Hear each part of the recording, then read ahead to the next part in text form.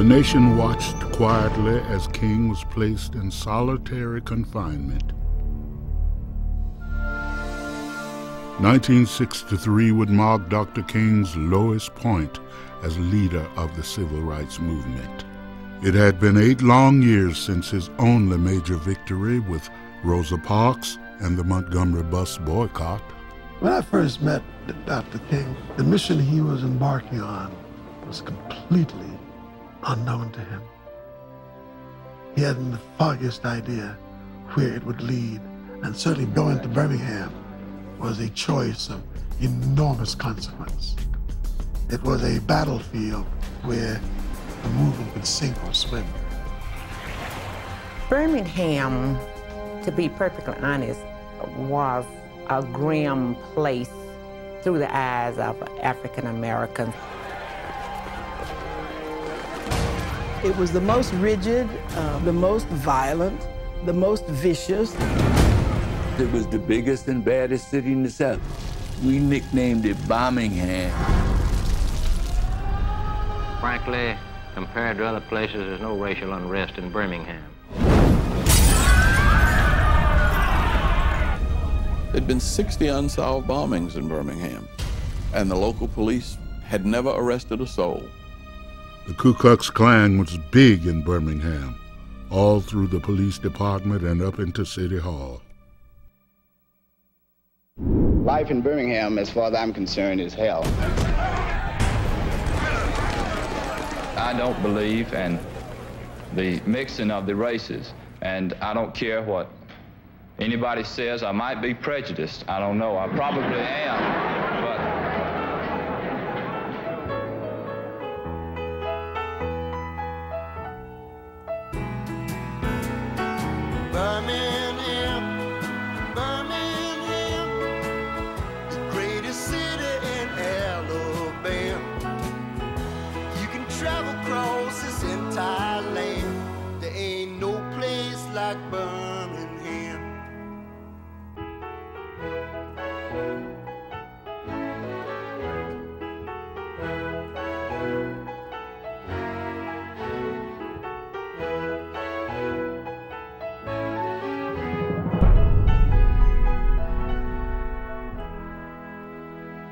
As a kid, I always wanted to eat at Newberry's downtown, and I always wanted a big hamburger plate. Always. We couldn't have that. I went downtown to the Newberry's, and I was so happy because I could sit on the little black stools that twirled and order me a hot dog with everything on it. I'm not going to integrate. Instead of serving me, they called in the police. You've got to keep the white and the black separate. I never could understand why white people hated us.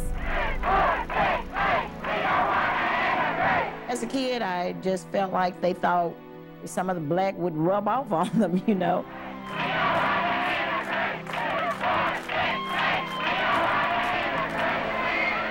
Well, Birmingham is a symbol of hardcore resistance to integration.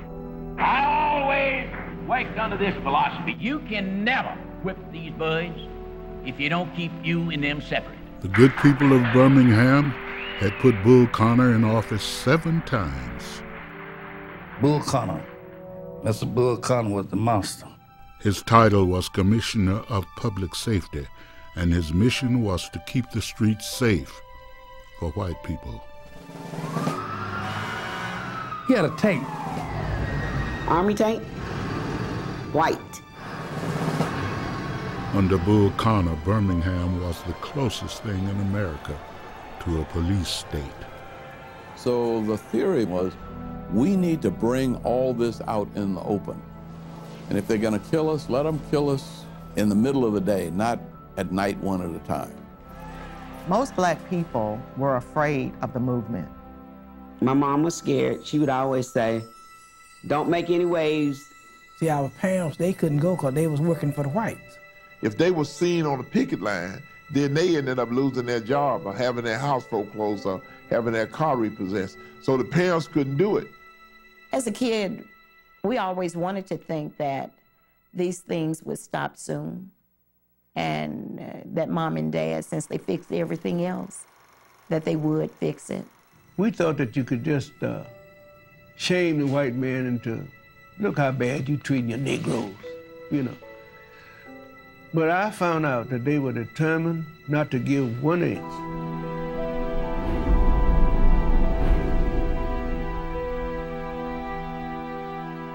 Dr. King had gone to jail in hopes that thousands of protesters would follow his example and overwhelm the system. But it didn't work out that way. The blacks of Birmingham stayed home, and the press quickly lost interest. Is he still in solitary confinement? Yes, he is. I think he'll be there for a while. I don't know just when he'll be coming out. One of the last things King did before going to jail was to place an urgent call to a fiery young preacher in Mississippi by the name of James Bevel. Bevel was a secret weapon. He was the brain of the bunch. He was obnoxious as the devil, but that was his role. Well, I knew that the Birmingham project was going very slow because they couldn't get many people to go to jail. So what we got to do is go out and organize young people. The first thing I said, well, who did this doctor? They told me. Tall Paul was there and Shelley the Playboy, and they agreed with nonviolence. I was somewhat of a crazy guy, I guess. What's up, brother? Shelley Stewart, he was the DJ for real back during the day.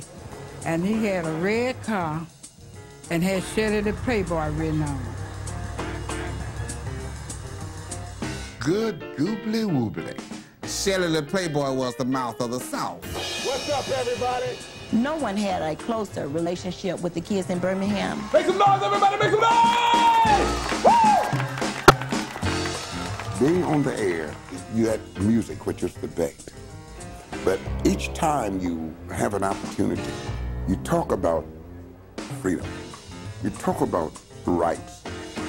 Didn't take very much to get the kids. The kids knew. They knew.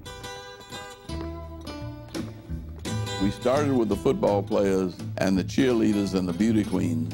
I was an 88-pound majorette. I got involved in movement because I was talking to a little pretty girl. Ooh, I can see myself wearing long skirts, donut socks. Good morning, little schoolgirl.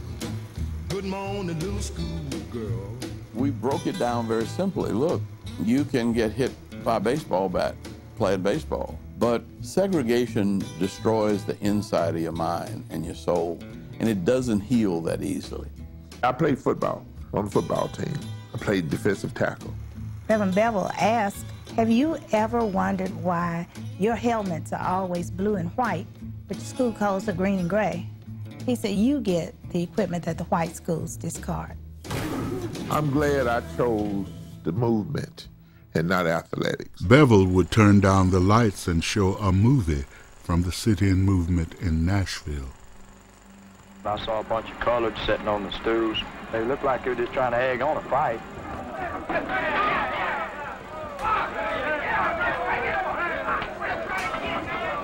The stark reality of nonviolence being met with violence was shocking and scary, and it drew kids in by the hundreds. Bevel would tell us, Miss Cotton would tell us, if you cannot restrain from being violent, maybe the movement was not for you. Well, that was a beautiful concept after you think about it later. But when you get your head knocked on, you really gotta think real hard and twice. Because the fellas down on 15th Street, those fellas would fight back. They came to fight. But because of Dr. King and them girls, they would say, y'all come on, cooperate. We need a peaceful protest. On Saturday, April 20th, Dr. King bonded out of jail. His release caused barely a ripple. We were defeated here in Birmingham. They had beaten us down into the ground. Dr. King, in our strategy session, says that the only way to break Birmingham, we're going to have to fill the jails. So I say, I agree. I absolutely agree with you on that. Now, how I feel the jail is my business. I remember that night, Dr. King speaking, he was trying like mad to get somebody to go to jail, and they just didn't stand. I remember King inviting any volunteers to go to jail the next day, and nobody stood up but us kids.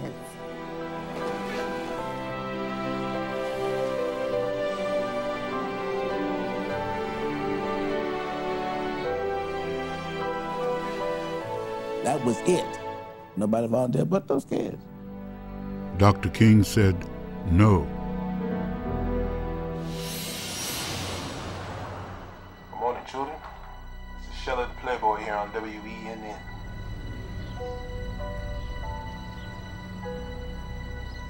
D-Day was the day, I tell you. This was the day where every student in Birmingham knew that it was going to happen. But you've got to remember that all of the planning was a secret. Good. Good morning, children. The DJs would talk in code and use songs from the hit parade as signals for action. I remember that morning I woke up with my mind on freedom. Oh, I took special pain with putting a little starch in my blouse. Got my toothbrush and I got the toothpaste, the soap. Because I had a feeling that I wouldn't be coming home. Ring, ring goes the disc jockeys pushed D-Day early in the morning, but they wouldn't even use D-Day. They used all that jive talk. Don't forget, kids, there's gonna be a party in the park, and don't forget your toothbrushes, because luncheon will be served. Back in the classroom, open your book. Now, everybody who's listening knows what the deal is. D-Day was the day. My mother said, okay, Gwen, don't go to that march. I mean, don't go. You go to school. I told my mother, I said, I hear you. We were raised not to lie. So I didn't tell her a lie and say I wasn't going. I said, I hear you. We would have people picked out. Your job is to turn this fire on, turn that fire on, get the football team, basketball team, get the cheerleaders, get the band. It was right at 11 o'clock when they arrived. They came up to the fence with a sign that just said, it's time. When we said, let's go for the windows. And I told the others, come on, let's go. And I looked around and, you know, all I could see was my own fanny almost, you know. I hollered back up at those kids, but you said you were gonna go. You know, you promised. And that's when kids started coming.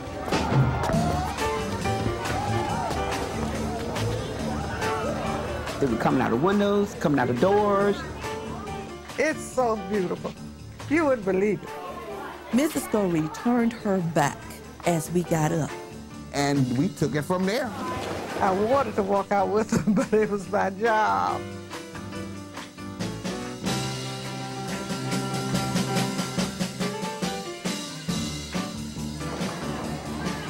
There was nothing you could do once the students started moving. The principal, the teachers, and everybody had to step aside. My boyfriend tried to stop me from going, and I walked around the building, and I came right back out there and went out the gate. You have about 2 children left in the class, maybe. Everybody's gone. I'm sure that morning Bevel was nervous about who was going to show up. At first there were a few, then there were hundreds, then there were thousands. We heard that kids were coming in from all over the city. And when we heard that they were coming in from out of town, we got more excited. And I had a cool car, you know. They said, okay, we need you to go out to Fairfield. There's some students outside the classroom that won't go back in. Lo and behold, when I got out to Fairfield, the whole campus was outside of the building, and they all said, we going to Birmingham. 20 kids climbed on the car, and 800 followed behind it. I love the way you walk. I love the way you walk. The more we walked, the more we gathered, and every once in a while you look back and you saw it was more kids coming from somewhere, from another direction. You said, where are all these kids coming from? You had never seen that many people in your life. It's like a football game. Kids walked as far as 18 miles to get to Birmingham in order to be arrested. And the purpose was to go to jail. The gathering place was 16th Street Baptist Church. Oh, we poured into 16th Street like a waterfall. They were coming in all doors, from all directions, from the basement, from the back. It was just like one big pep rally. Here's Park, are you in the house? Or Western, are you in the house? Hey, who's out here from Western High School?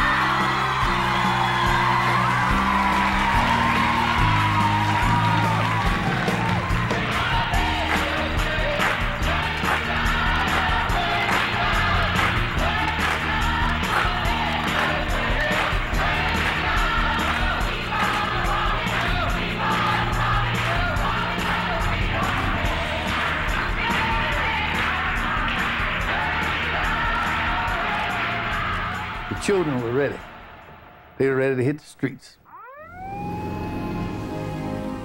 Kelly Ingram Park was the big green buffer between black Birmingham and the white downtown.